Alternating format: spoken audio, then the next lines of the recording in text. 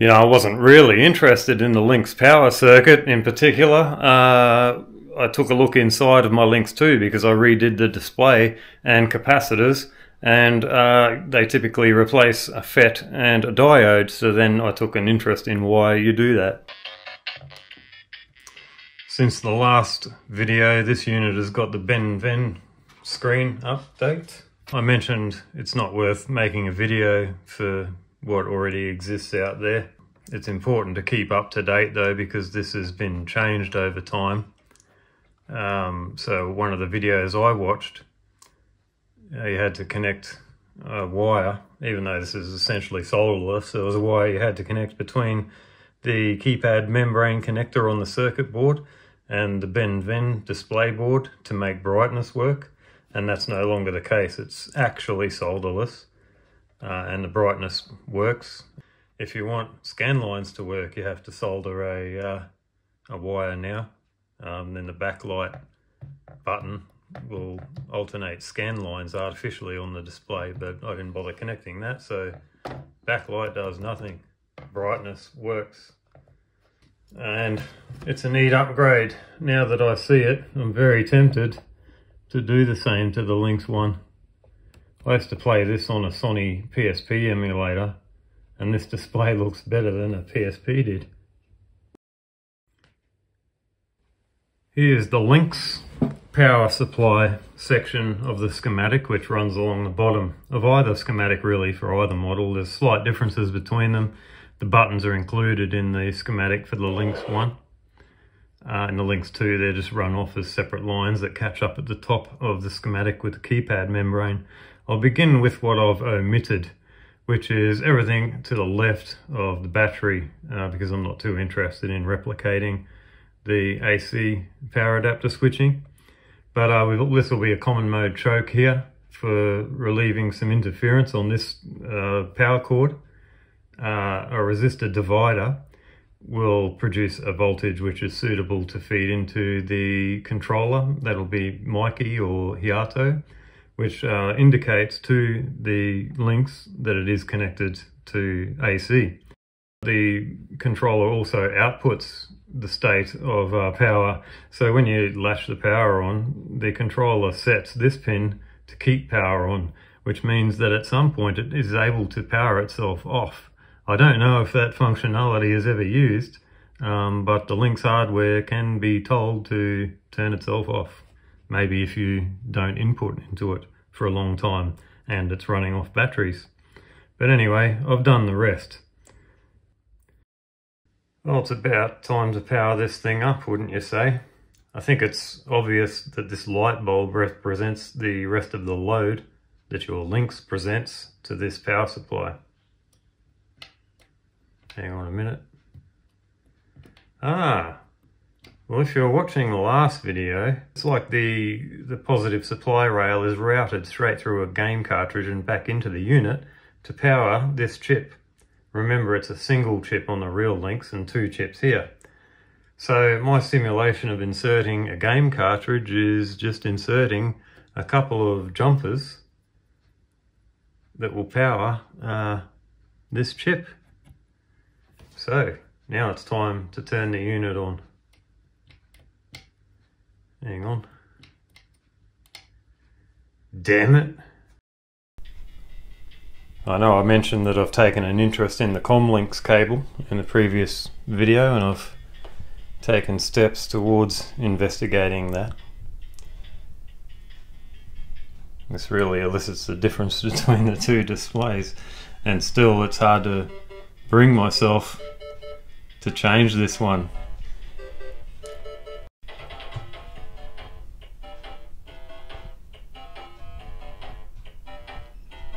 The Lynx 1 does sound better. It's got a bigger speaker, and the sound on it just sounds fuller. I like the joystick on this better, or the way that it works, the joypad with a membrane and separate rubbers. It could be considered that this circuit is split in two by this FET, Q11. That's where the ground side of the circuit supplied by the battery becomes dereferenced on the regulated side of the circuit. On the regulation side of this circuit, a reference voltage is provided by the circuitry to the right of my hand here. This Zener regulator could provide a current to power a small circuit on its own, something like one IC and a flashing LED. For something like the Lynx, it can't do all of the work. It controls the switching of this FET at high frequency through a series chain of inverters that results in total in a single NOT gate. The whole idea is feedback from the reference voltage switches the FET to maintain the Zener voltage on this capacitor here. Switching of this FET does heaps more of the work than the Zener, and nothing heats up. Everything's good as long as that all works. Okay, now it's time to turn the unit on.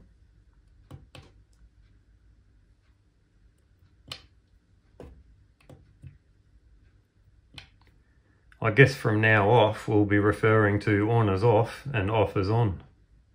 My error in swapping the button on-off labels comes straight from the Lynx 1 schematic. In the Lynx 2 the problem has been corrected, but on and off are swapped. In this case the on and off buttons are led out to a keypad membrane that's connected at the top of the schematic.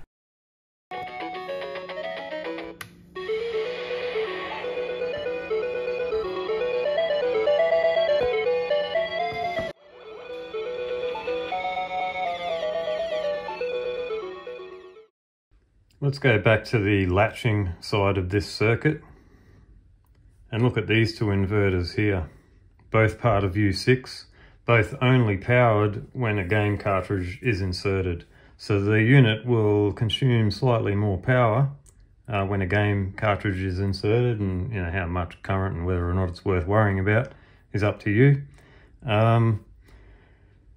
Normally, let's start with the default state where a high input is switched to low through this NOT gate, switched back to high again and fed back into a feedback loop through two series NOT gates, which amounts to a nothing gate. This is a very low current loop due to the two 100k resistors, so not a lot of current is being wasted maintaining this bistable latch. At power up, when you hold the on button, the first thing that happens when the supply regulates is the CPU will run an instruction, probably contained in its ROM, to turn on its power on pin and set it low. That'll conduct a low through this transistor into pin 13 directly, so it'll pull down no matter what the state of the feedback loop is through this 1k resistor. If it was high, it'll be pulled low. So the latch will now enter its other stable state of low input, high, low, back into a low current feedback loop, which is low at this end. And that's why TP18 says power on low. TP17 I think is actually incorrect on this schematic, and it's also another thing removed from the Lynx 2 version. And that might have been something to do with swapping these two on and off labels. Other than that, the schematic is essentially correct. The Q4 transistor was implemented from the get-go, but now I've got a button to simulate the CPU, which is normally tied low through a resistor, but pressing it will set it high, which simulates the CPU letting the line go, or even letting go for any reason, losing its reference to ground. All the way back to the right hand side of the circuit to the Zener regulator, which I should be calling a Zener reference because it's really just a part of a larger switching regulator circuit. In order to understand it, you really have to get inside the minds of those who created it.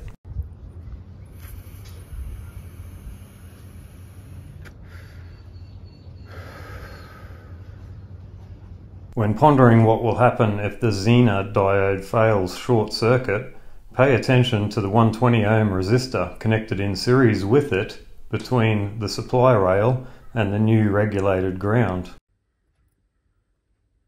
All that really happened was we reset the latch, maybe because of what happened around Q4 again. When originally deciding how to lay out this board, I decided to use a pair of inverter chips, 4069, instead of just one that the original circuit uses, and that's to separate their duties into 4 units, 4 inverters used for regulation on this side of the circuit, which is roughly in line with the schematic, and 2 inverters to do with the latch. So across the 2 chips, there are 6 spare inverters, and they're all just tied low to stop the chips themselves going into oscillation and being destroyed potentially. The important overall thing to note about the circuit on a whole on both sides is the positive rail across the top is connected. It's always common between the regulated side and the latch side. It's the negative side of the rail that's split here and regulated on one side. There is a potential difference of a couple of volts, 2 or 3 volts across this FET. So you can run this LED from both sides of a power rail. That's just being powered from either side of a FET from 2 or 3 volts difference between both sides of this FET. Now let's short the potential across the FET with a pair of tweezers. Bearing in mind that this is a 6.3 volt incandescent lamp.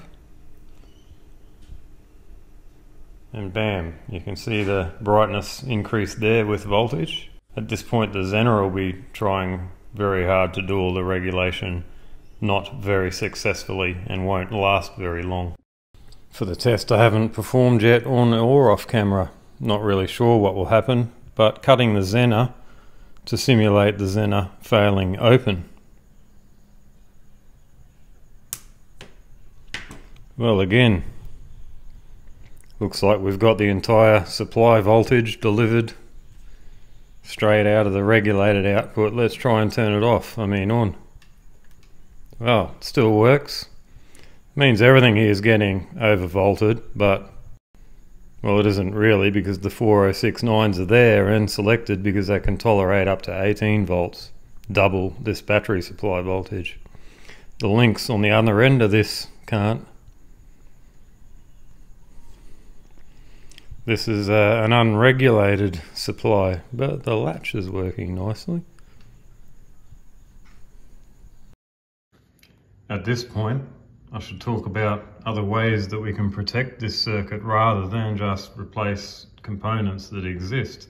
Such as a crowbar, for example. We could make a crowbar across the output with a TVS diode and then a fuse that will blow to protect the rest of the links. But anyway, all that's a topic for another video. So this considers is for now. I can turn the soldering iron off and see you in the next video.